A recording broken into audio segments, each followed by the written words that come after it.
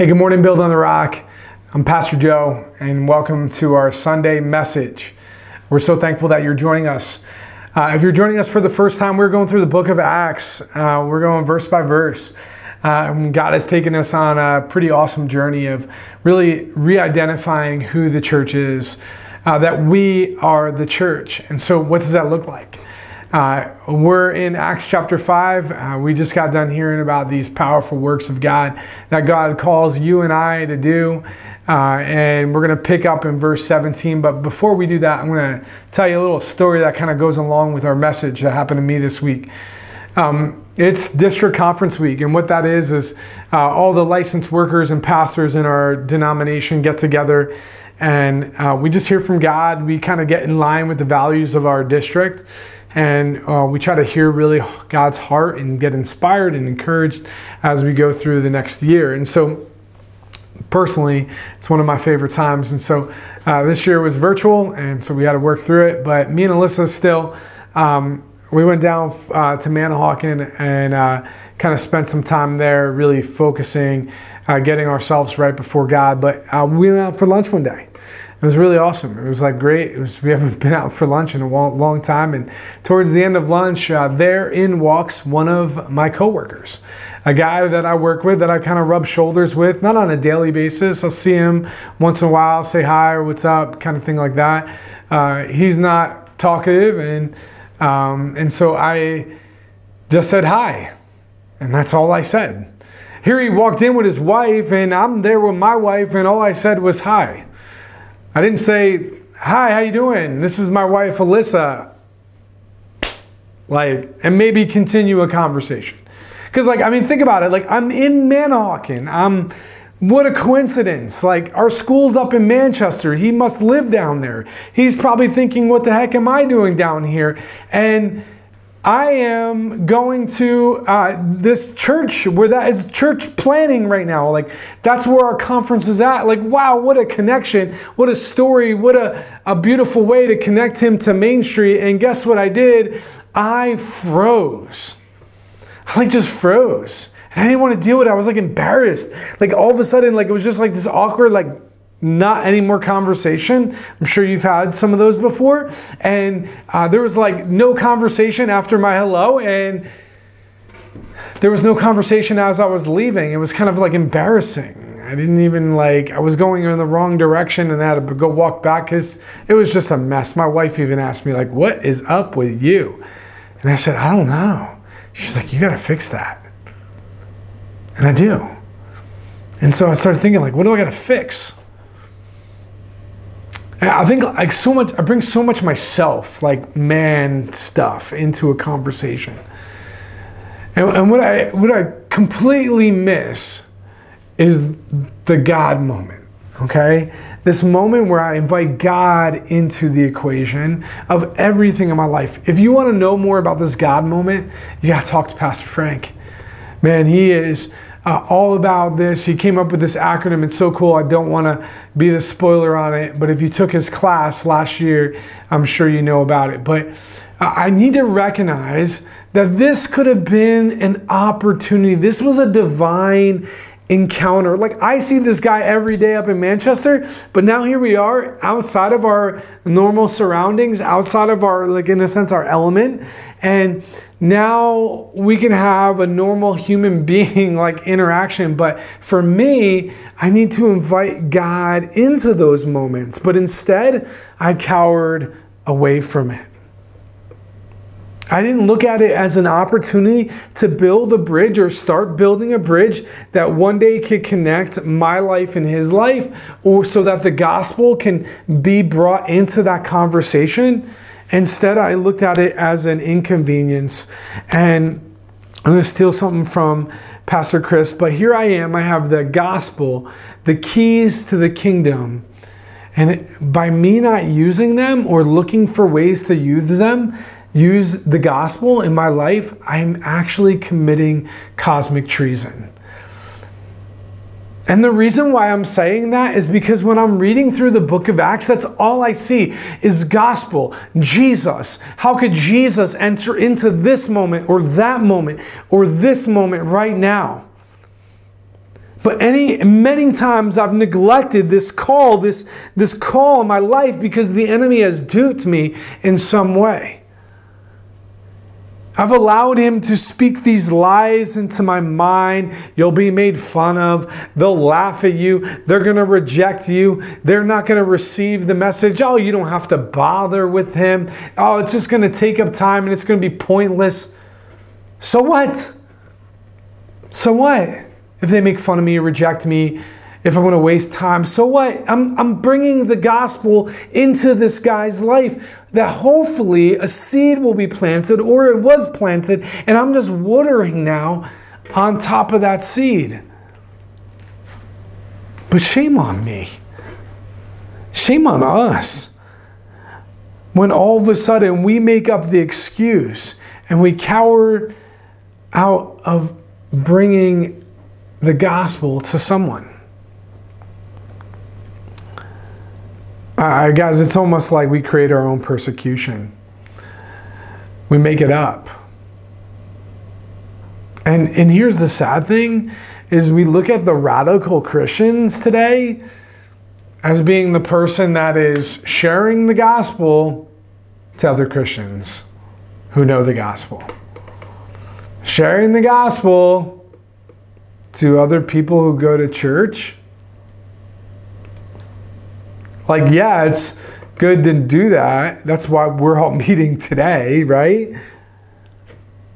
But like, God has called us to be a radical people, a weird people, a different people, a people that are set apart, a called people. We need to be boldly proclaiming the gospel to people, whether they reject us or if they reject the gospel. We need to do it because this is what we're called to do. Matthew 28, go and make disciples. We're commanded to go and bring the gospel, this message of hope, of deliverance to the world. We need to go pick fights. I know it sounds crazy, but you're going to go find yourself some trouble. I heard this quote by Kelvin Walker, our district superintendent. He kept on saying it over and over again. We need to find ourselves some good trouble. Places where we can cause a little bit of problems by bringing this truth into people's lives. So we're going to take a look at what the apostles did in Acts chapter 5. How did they do this? How were they being so radical? How were they able to bring the gospel to a people that they knew were going to reject them and reject the gospel, but they still brought it anyway? Let's take a look. Now, Acts chapter 5, we're just going to read verses 17 to 20. It says, then the high priest and all his associates, who were members of the party of the Sadducees, were filled with jealousy. They arrested the apostles and put them in the public jail. But during the night, an angel of the Lord opened the doors of the jail and brought them out. Go, stand in the temple courts, he said, and tell the people all about this new life. At daybreak, they entered the temple courts as they'd been told and began to teach the people. There's some important things here. There's a group of people called the Sadducees. The Sadducees and the Pharisees, they ended up making up the whole full assembly of the elders of Israel. But there were two different teachings, two different belief systems, but really they were all Jewish. They were all people of Israel. So these people started to get jealous of the recognition, jealous of the praise, jealous of the following, jealous of all the people that were not just going to temple to do their religious ceremonies, but instead to go and find this new life in Christ. And so here they are. They threw him in jail. They got angry and they wanted him to stop. They called the full assembly. They wanted all 71 elders of Israel to meet, and they wanted them in jail while they were meeting so they could figure out, how do we stop these guys? Well, an angel brings them all out. Here they are standing in the middle of the temple and the temple courts. The angel says, hey, go preach this new life again. And they do. They do? Like, they're about to stand before the same people that killed Jesus, and they still listen to God, that's our first point for today that I want you guys to get. That how do we be the called people, the radical people, the people that go to the people that will reject the gospel, the people that will reject you and still bring the gospel? One, we listen to God and not to man. We listen to God. They went to the temple and they taught the people this new life. Why? Because the angel told them so. Because Jesus told them so. And instead, they didn't listen to themselves. They didn't listen to their own feelings. They didn't listen to what mom said or dad said. They didn't listen to what their friend said. They didn't listen to what God said. They didn't listen to what their coach said. They didn't listen to what their teacher said. They didn't listen to what the boss said. They didn't listen to what their coworker said. They listened to what God said. And when we listen to what God says, yeah, we might find ourselves in some trouble. But I want to tell you something. We're going to find victory. We're going to find that this, maybe it's not going to look good. It might not be victorious in the way that we would like it to be sometimes. But guess what? Here's the one truth that you can hold on to and know for a fact. That God is with you. God is with you. The last thing that Jesus says, one of the last things that Jesus says in the Great Commission is, and lo, I will be with you always. All the time. Never leave you, never forsake you. Like, wow, that's a powerful message to hear. So that they can know and stand in the middle of the temple courts as they were just thrown in jail. An angel somehow got them out. There's got to be assurance in them that, you know what? We can do this. God is with us. God is for us. Let's go. Let's preach this gospel.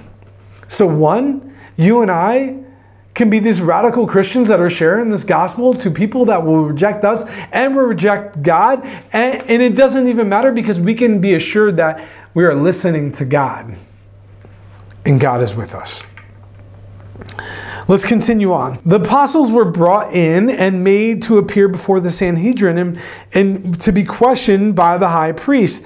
We gave you strict orders not to teach in this name, he said, and you filled Jerusalem with your teaching and are determined to make us guilty of this man's blood, meaning Jesus. Peter and the other apostles replied, we must obey God rather than human beings. The God of our ancestors raised Jesus from the dead, whom you killed by hanging him on the cross. God exalted him to his right hand as Prince and Savior, that he might bring Israel to repentance and forgiveness of their sins. We are witnesses of these things, and so is the Holy Spirit, whom you have given, God has given to those who obey him.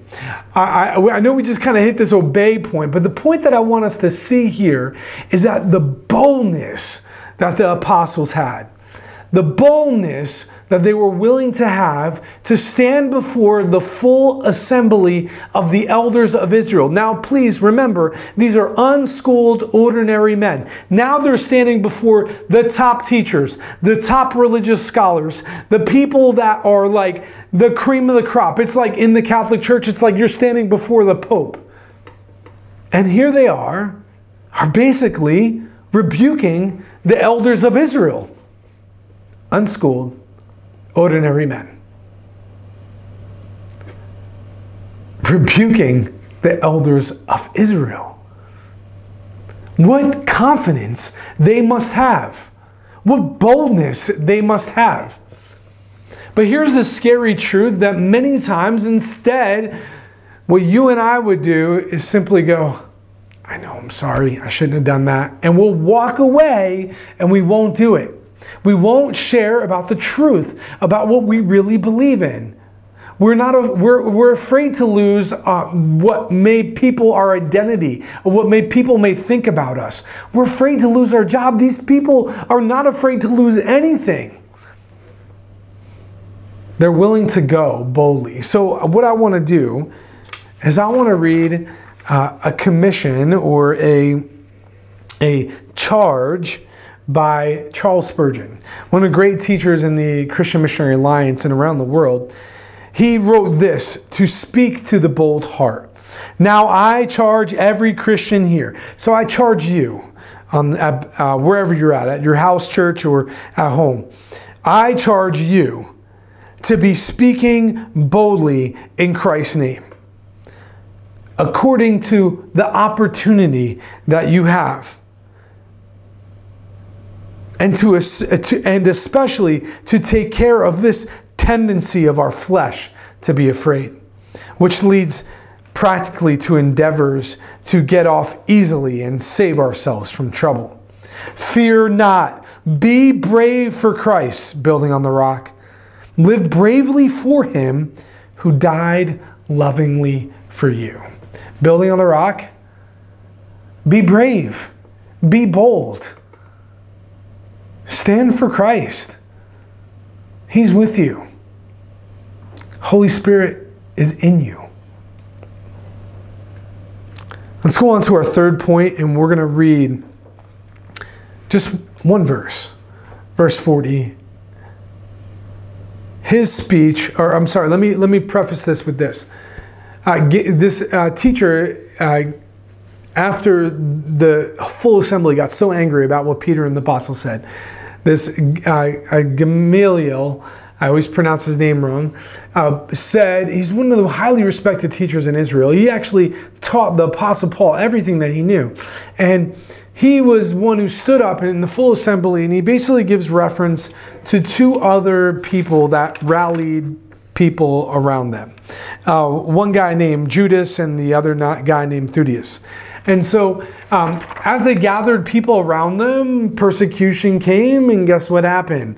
The whole entire movement that this Judas and Theudas had basically just died out.